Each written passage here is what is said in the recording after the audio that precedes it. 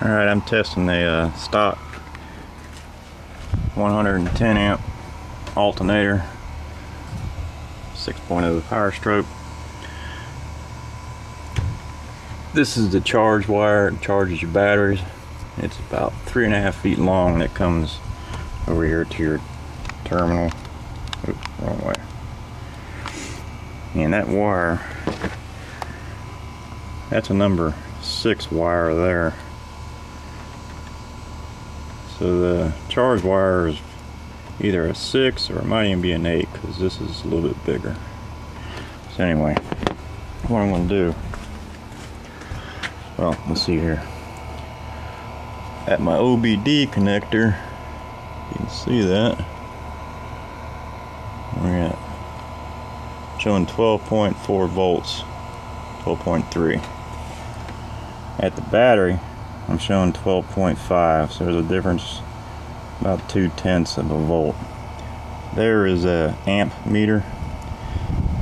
I'm going to start it and see how many amps this alternator, 110 amp alternator, puts back to the batteries when you first start it up. And we're starting it up at 87, 88 degrees. So here we go. I don't know if you'll be able to see all the numbers because we got some glare going on. Let's see if I can zoom in. I don't know. Let's see.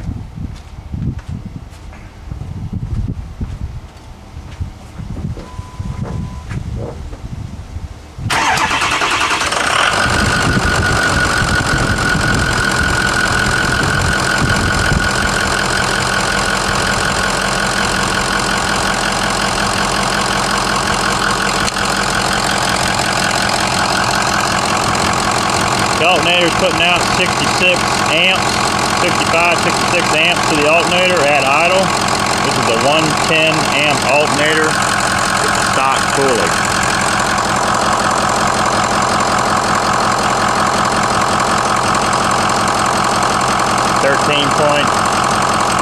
.3 or 4 amps at the OBD port, 13.8 at the battery.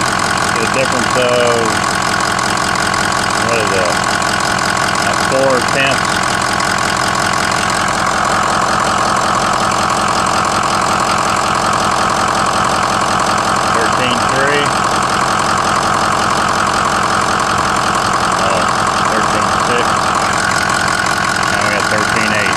It varies between 2 and about 5/10 difference.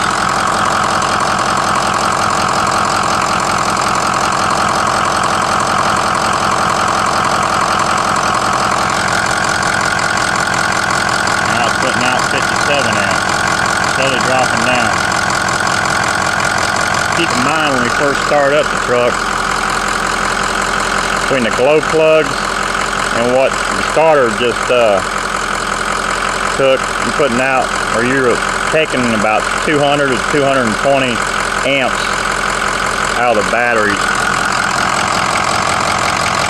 Stock alternator is putting between 55 and I think it was 65 back in. Of course, it's glow plugs are probably shut off by now. This is just replenishing the batteries that are started.